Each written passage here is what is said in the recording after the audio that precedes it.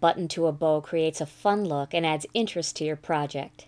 Today I'm going to show you an easy way to add a button securely to your bow. And look at what I found.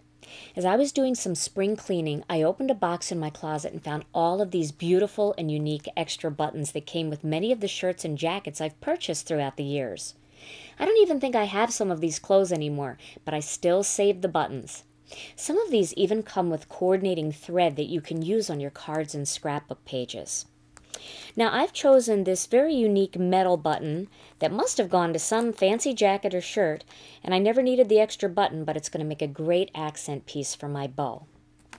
Let me show you the other tools and products you're going to need for this technique. First, you're going to need a bow, and I've created a bow using the Gina Designs Chocolate Kiss stitched ribbon, and I've used the Bow Easy to create the bow. And if you'd like to see how I did that, just click on the Bow Easy video at stamptv.com and you can see exactly how I made a double looped bow. Then you're going to need some glue dots to secure the bow onto your card.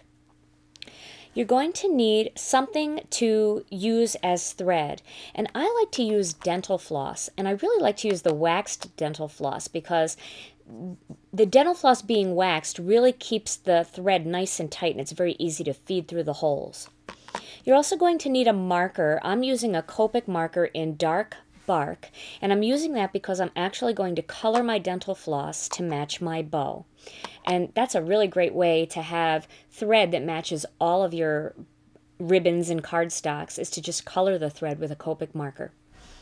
And then you're going to need some scissors. I'm using my cutter bees, and then I have a piece of scratch paper here that I can work on. Okay, so to begin, I'm going to take a little bit of this dental floss, and I've got the Pure Luxury 120-pound cardstock here because I don't want my Copic marker to bleed through onto my tabletop.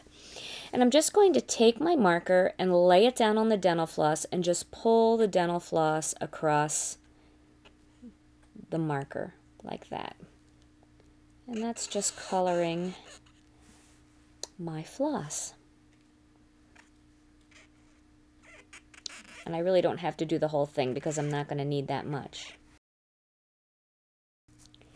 The first step is to take a button and feed the floss through one of the holes, like that.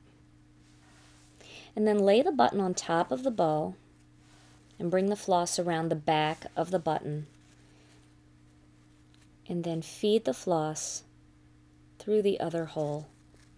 So now both threads are coming out through the top of the button, like that.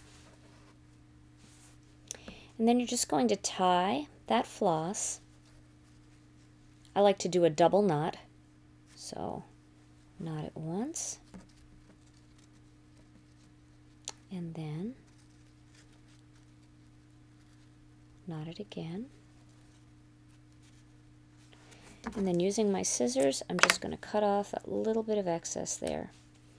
And because the floss is so nice and thin, you barely even see the thread on there. Now, if you'd like to see the thread, you can use thicker types of threads like twine or different color flosses that might show up a little bit better. And so now we've got the button securely attached to the bow. And now I'm going to take my card project and I'm just going to pop that right onto my card using a couple of glue dots. I like to use more than one of the glue dots just to make sure we get a nice tight bond. So I'll put one glue dot on, and then I'll add one more glue dot. Straighten out my bow exactly the way I want it, and pop it onto my card and press. And then you can kind of straighten out your bow. And you've got a beautiful little accent on your bow that finishes off your card. With spring cleaning on the horizon, raid your closet for those lonely buttons that we're all so afraid to throw away. Adding these unique buttons to your bows creates the perfect accent to any paper crafting project.